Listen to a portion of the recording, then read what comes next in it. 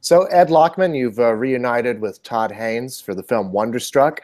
It's a really interesting movie because there's so little dialogue in it, so much of it relies on visual storytelling. Can you talk a little bit about the challenges of making essentially a silent movie?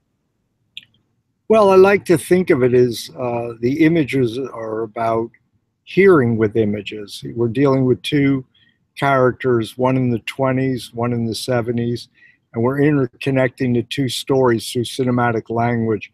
One black and white silent period of Rose, and the boy, we reference kind of the neorealism of the films in the 70s coming out of New York, like Mean Streets or French Connection. And so the idea was, how do you encapsulate the reality of, or losing the objectivity of the sound world in images to evoke the feeling in the viewer of what it must be like for a deaf person to perceive their environment. Because obviously, in a lot of ways, when you lose a sense, you become heightened in your other senses. And that's what I was trying to, do with Todd, is create another, reality for the viewer about how you experience deafness, but through the images. It's also interesting because you say that because it also allows you to do something that you and Todd Haynes do a lot, is that you use filmmaking techniques of the era that you're setting the movie in order to convey the period, or in this case, to convey the perceptions of the character. Can you talk a bit more about that? Well, Todd does lookbooks, and then he has us bring references, and it isn't just the cinematic language of the time, but also the sociological, the historical, and in the sense of the 20s, it was the roaring 20s up until 29. So there was a certain opulence about the images. It was actually the height of the silent period, with filmmakers like Max Alfiz, but we referenced King Vidor, The Crowd, or The Last Laugh by Murnau. So the camera was very orchestrated. There was chiaroscuro studio lighting, balance. It was a formalistic look of a cinematic world that fit her character, and also came out of the book that Brian Selznick wrote, which was it was partly illustrated, partly in words, and he made her world. He wanted the viewer to experience what her world was like being deaf, so he did it in black and white drawing. So that was a perfect metaphor for the silent period that he referenced. And then in the 70s, it was about a young boy who becomes deaf, and you're cutting back and forth between the two worlds, and you're trying to figure out what creates this mystery, what's the connection between the two worlds. And so that was a perfect ploy to use, and also to look at what New York was like. This boy is coming from a rural area, Minnesota, and New York was very frightening and foreboding there. It was in a recession. The social services were broken down in New York, and there was a hardship to the images. So we wanted to encapsulate that in like the realism of French Connection. It's funny, some of the movies you're referencing for this movie, like The Crowd and The French Connection, it's not the typical kinds of films you would think of to be emulating for a movie about children. So I wonder, I mean, that kind of unconventional children's film, can you talk a bit more about doing an unconventional children's movie? I mean, were you looking at movies about children as references as well, or? Well, Todd, we looked at The Miracle Worker because that actually dealt with a character that was deaf. But he wanted the film, and I think he wanted a certain respect and to the intelligence of the children. And we've tested this film on many occasions in our earlier cuts with children, and they get the story through the emotions of the story. So they don't have to understand what we're referencing for them to connect to basically an orphan story about we're all looking for our own identity and who we are. And like I say, it really came out of the book, the Wonderstruck. Mhm. So, shooting in black and white, you've done this before, notably on I'm Not There. Can you talk a little bit about some of the challenges of shooting in black and white? Because, I mean, a lot of people probably don't realize it requires a whole different kind of lighting setup, the colors you have to be very careful of. Can you talk a bit about that?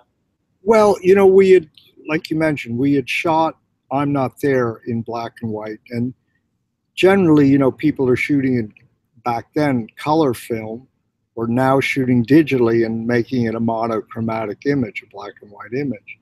But we realized when we shot I'm Not There, and when I even went through the DI, the grain structure is different, the exposure latitude is different, which all adds to the feeling that you're really referencing the period that you were shooting, you know, and shooting certainly referencing the silent period, silent movie period.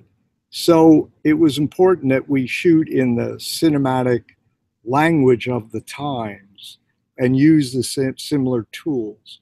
So I reached out to Kodak and I found out that they were still had in their catalog XX negative. They had discontinued plus X.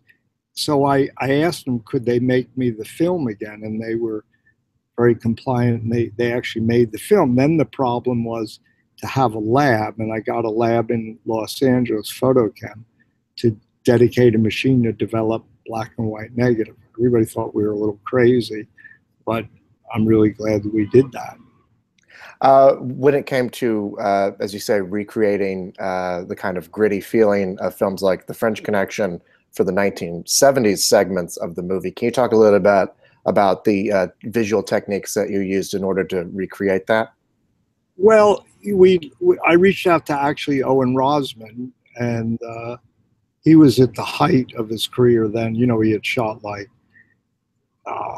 3 Days of the Condor, The Exorcist. He was the premier cameraman in the 70s. But what was so unusual about The French Connection was the gritty realism.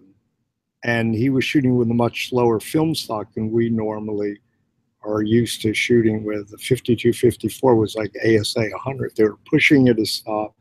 So I tried to use a lot of the same, again, tools that he was using. He was using a Western dolly, which is for, you know, pneumatic tires on a platform that you would place a tripod on. So they could do these long tracking shots. They're shooting very quickly.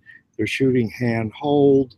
So we tried to do the same. We tried to implement the same kind of apparatus in the techniques. We made a wheelchair dolly. We called a rickshaw dolly. We hand hold with longer lenses. We used zoom lenses.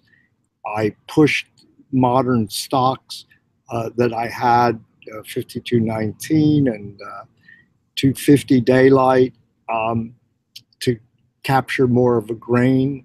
And then the color rendition I tried to implement by shooting daylight film indoors and tungsten film outdoors. So I was trying to play with the color temperatures. So I did everything possible, because back then I realized or found out that they were, a lot of the print orders, they were printing on Fuji print stock.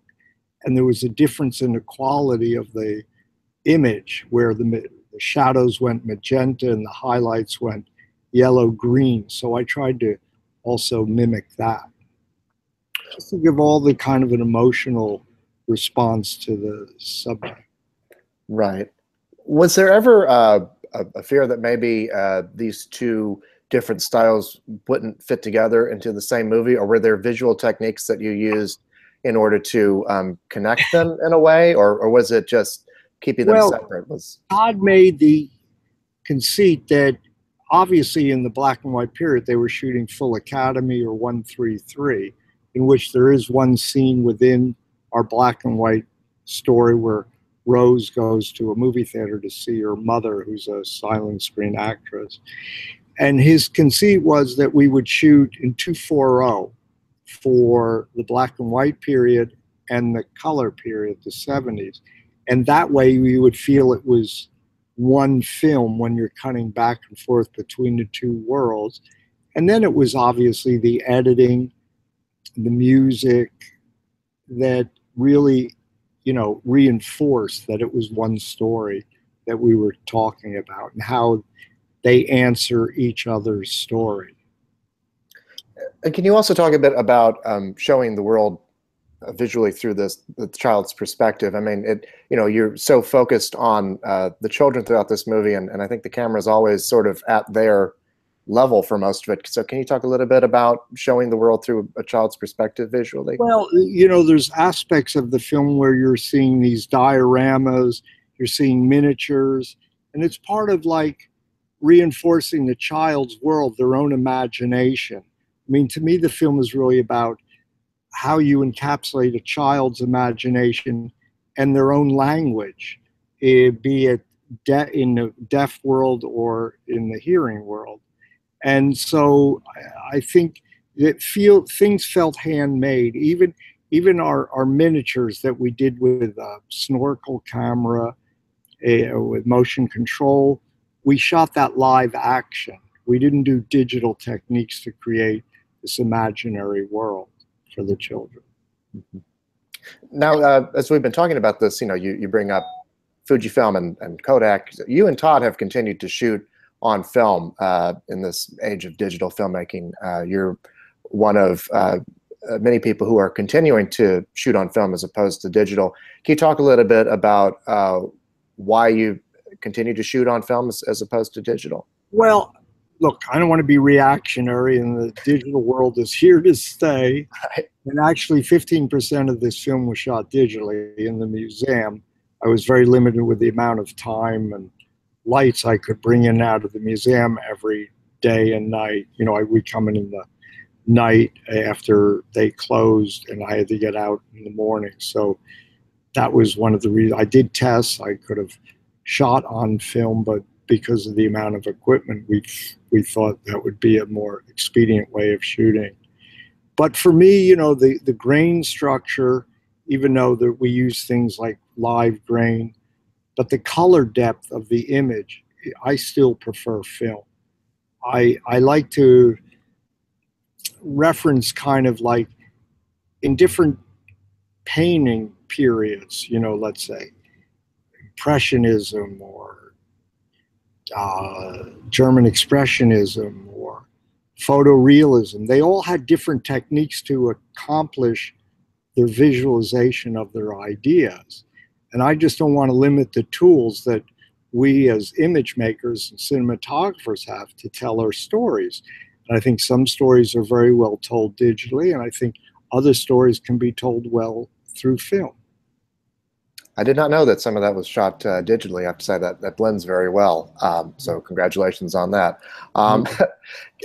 You and Todd Haynes have worked together since Far From Heaven. You've done I'm Not There, Mildred Pierce, Carol, now this. What is that collaboration like between the two of you? Well, I like to think, they say it's a marriage, but I like to think of it's more like a dance partner, that you're hearing the same music and are you in the same step with each other. So because of our experience together, we seem to be good dance partners. And I mean, you've also worked with, he brings along the same team mostly. Sandy Mark Freeberg. Yeah, Mark Freeberg is a wonderful production designer. Sandy. I try to work with the same crew. My gaffer, John DeBlau, and the operator, Craig Hagenson, and my grip, Jimmy McMillan. So we're all very familiar with each other, and both Todd and our background is in, we went to art school. And so, we have the same visual kind of references when we can talk about the style. And he's always trying to experiment and approach each story in a different way. And I find that very compelling. And for your work with him, you've received Oscar nominations for Far From Heaven and Carol, an Emmy nomination for Mildred Pierce. What has that recognition meant for you in your career? Well, you're just trying to make it through your day. Those things happen after the fact, but they aren't the primary reason why you're doing what you're doing. I, I'm always surprised by those acknowledgments. I was present at the American Society of Cinematographers Awards. I believe it was this last year. You were presented with a Lifetime Achievement Award, and a lot of your clips from your decades-long work was shown. People like Wim Wenders and Steven Soderbergh and Todd Haynes and, of course, Todd Haynes. So I guess what did that honor mean for you, being recognized by your peers in that way? And I mean, what have you learned over your decades of work that has benefited you now? Well, look, it was a great honor, and it was a chance for me to honor the people that have supported me. And I tried to reiterate that in my speech, you know, different people in the industry that supported me on a personal level, and also, you know, on a, you know, the camera houses, you know, we don't get there all on our own, you know. And what did it mean to what's I'm going to reposition. I see I don't like this camera position. All right. Always the cinematographer there. Yeah, right. I was a little too close to the camera. All right. Yeah, I mean, what did it mean for you to have that recognition? It was kind of an out-of-body experience, you know. I said this, I guess. I always felt like I'm an outsider, and now I was now kind of the insider looking out. So it was a humbling experience. Well, Ed Lachman, it's always a pleasure to talk with you, and congratulations on Wonderstruck. It was a pleasure. All right, maybe I'll make a better shot. I like that angle. All right. Let me do the interview like this next time. All right. Good idea. Yeah. Have a good one. Bye.